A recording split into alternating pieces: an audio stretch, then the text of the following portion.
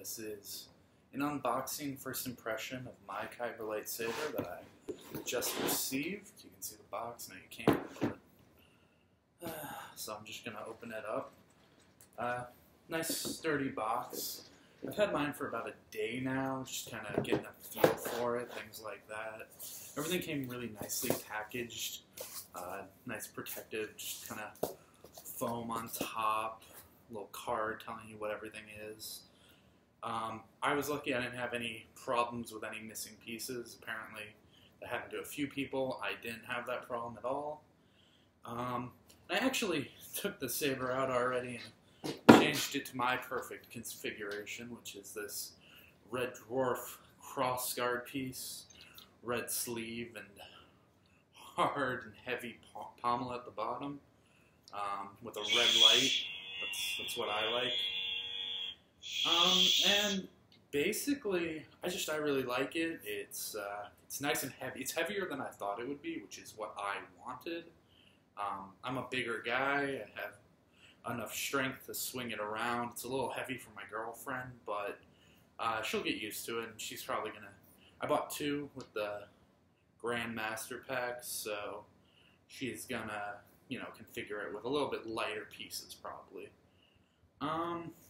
You can see I have all the attachments right here, / accessories.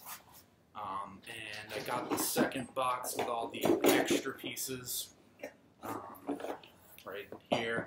Also well packaged. Now I've already taken everything out of its packaging that would protect it. Probably not the smartest idea, but I was so excited when I got it. Really love this piece too. Just great claw.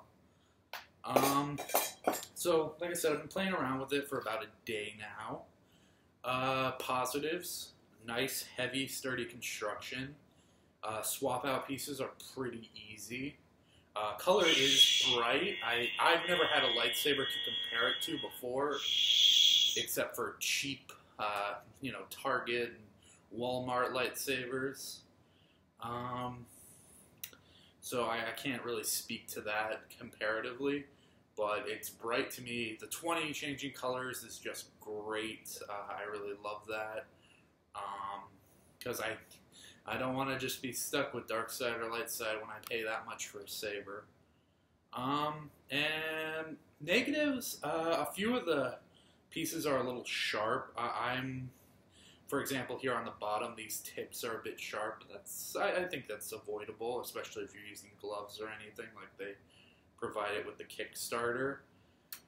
And the noise is good, but it could probably be improved by having customizable sound options. Right now it's a little basic compared to some of the things I've seen. I mean, I'll turn it on again. You can hear turn on sound, move sound, flash on clash has a good noise for that, and turn off sound.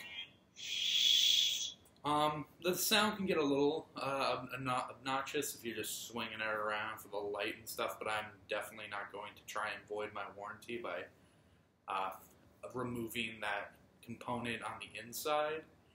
But it's great. So far, I really love it, and I might just break this blade, and if so, they promised the lifetime warranty, so I'm super excited about that. I'm not going to try and break the blade, but I could. Just acting stupid. So yeah, mine came with a charge, so I was able to start playing with it right away. I'm sure that 2-hour waiting period, if I had to, would have been kind of sad, but I like it. I like it a lot. And at $250 through the Kickstarter for the lightsaber and 22 accessories, I was super excited.